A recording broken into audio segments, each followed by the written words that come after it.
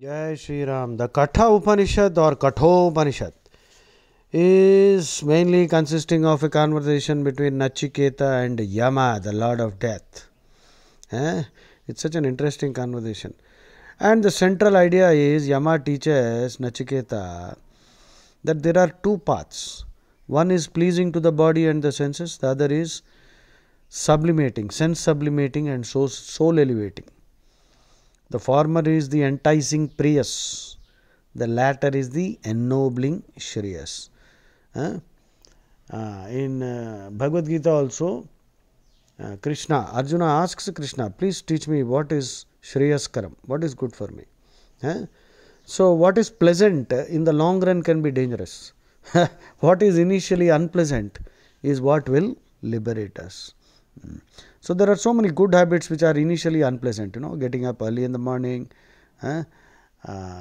learning yoga, doing exercise, learning as many things as possible, being as independent as possible, not being dependent on others, learning cooking, learning various sports, playing shuttle badminton.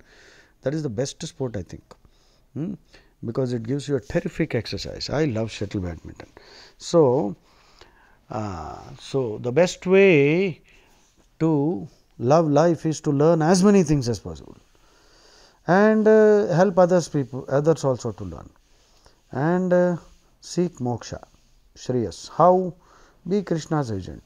Do everything, but in a very detached way.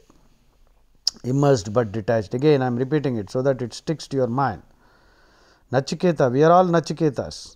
Nachiketa is a seeker after truth. And Yama is nothing but a facet of Sri Krishna. So, in the Kathopanishad, says very clearly, the good and the pleasant are both open to man. A wise person prefers the good after closely examining the two and weighing their merits and demerits. A short-sighted Mandabuddhi prefers the pleasant because he is only concerned with increasing and preserving his physical comforts. So, the mantra goes like this: Shreyascha priyascha manushya metat sato samparitya vivi nakti dhiraha shreyohi dhirobhi preyaso vrunite preyo mando yogakshemad vrunite. So, you see, we were not taught Sanskrit in our schools.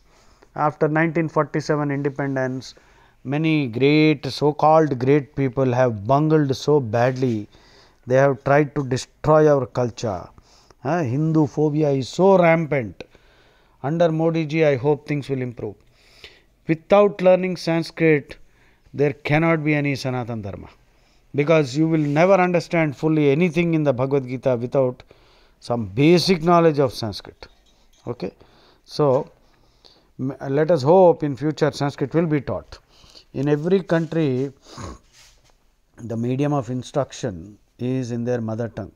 Germans are the best engineers. They don't speak English. Japanese, Koreans, look at them. They all study in their mother tongue. We fools are being forced to study with English as the medium of instruction. English can be taught. It's a good language. The English, they looted the whole world. And anyway, everything said and done, English language is widely spoken. So, there is no harm in learning an extra language. But why should it be made the medium of instruction? I don't know what kind of, I want to use the worst expletives, because they have ruined the careers of billions of people. Just imagine, there are so many Girijanas, Adivasis, Gondulu, Chenchulu, Savaralu, so many Bheels all over India. These people are very backward even today. If an engineering college is set up with all textbooks in their mother tongue, whatever bhasha they speak, don't you think they can be as good as the Germans? Don't you think they will all be the world's best engineers and software professionals? But no, we are ridiculing them because they don't know English. This bloody stupid language, English is the worst language on the planet. Only 26 letters and it has to steal words from every other language. But we are forced to learn this language and we are keeping our own people very backward. Everyone should be taught in their mother tongue. Anyway, so I am doing my bit. We have to learn Sanskrit, and I feel that one of the best ways to learn is to listen to slokas, because if you are already aged, then starting from the beginning is difficult. Anyway, Atmanam Rathinam Vidhi Shariram Radhamevatu Buddhim tu Saradhim Vidhi Manah Pragrahamevacha. Consider your Jivatma as the master of the chariot, and the body as the chariot, the intellect as the charioteer. Intellect means the discriminating part of the mind, that part of the mind which knows what is good and what is bad. Unfortunately, adharmam dharmamitya manyate tamasavruta. Krishna says this in the Bhagavad Gita. Tamasic buddhi unnavallu adharmanni dharmam anukuntaru, cheppina vinru. వద్దురా బాబు, ఆ బొందలకి పూజ చేయకురా, ఈ పిచ్చి rituals చేయకురా, విండువాడు. And మతం మారుతారు. ఆ ఎడారి మతాలు సరే సరి, మొత్తం అధర్మం అంతా ధర్మం అనుకుంటున్నారు ఆ వెర్రి వెధవలు. మన వెర్రి వెధవలు అది కూడా బాగుంది అంటున్నారు. ఇది సంగతి. ఆత్మానం రథినం విద్ధి శరీరం రథమేవతు బుద్ధిం తు సారథం విద్ధి. బుద్ధిం తు సారథిం విద్ధి మనః ప్రగ్రహమేవచ. And the mind is the reins. Oh, what a wonderful thing. Atmanam Radhinam Vidhi. You can teach this shloka, it seems quite simple. Atmanam Radhinam Vidhi, Atmanam Radhinam Vidhi, Shariram Radhamevatu, Shariram Radhamevatu, Buddhim tu Saradhim Vidhi, Buddhim tu Saradhim Vidhi, Manah Pragrahamevacha. Manasu Kalyamu. Intellect is the charioteer.